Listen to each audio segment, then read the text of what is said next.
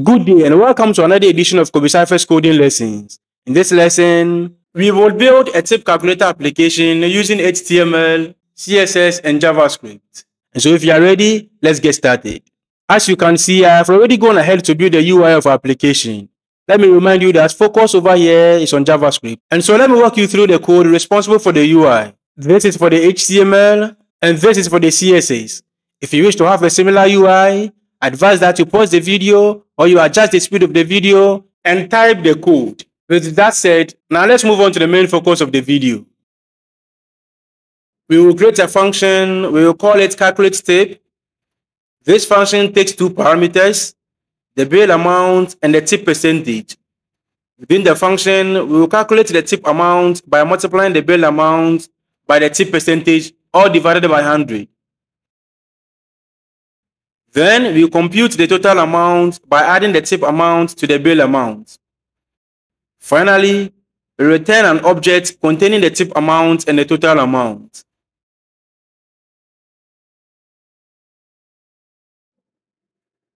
Next, we create the update UI function.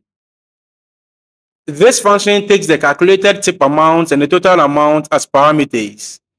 It then updates the HTML element with the IDs tip amount and total amount to display the formatted tip amount and total amount respectively. The tip amount and the total amount are formatted as currencies with 2 decimal places using the toFixed method.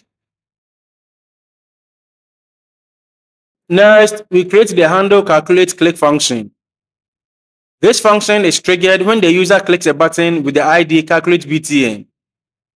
It retrieves the bail amount and the tip percentage entered by the user from the input fields with the IDs bail and tip respectively.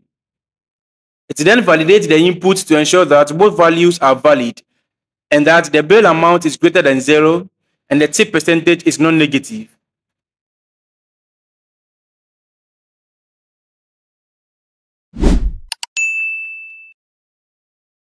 If the input field is valid, it calls the calculateTip function to compute the tip amount and the total amount, and then calls the update UI function to update the UI with the calculated amount.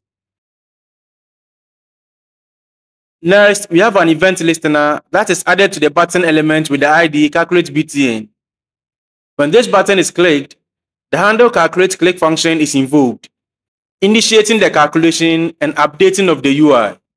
And that is all we have to do as far as the logic is concerned. It's now time for us to test our project out. First, let's refresh the web page. And then we test the validation. Perfect, that works.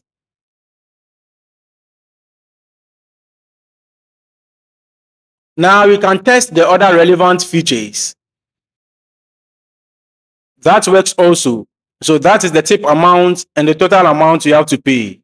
And so in summary, our project simulates a process you might encounter at a restaurant or when using a tip calculator application. It helps you to understand how to calculate tips and then display them on a web page. That will be all for this lesson. Until next time, stay safe.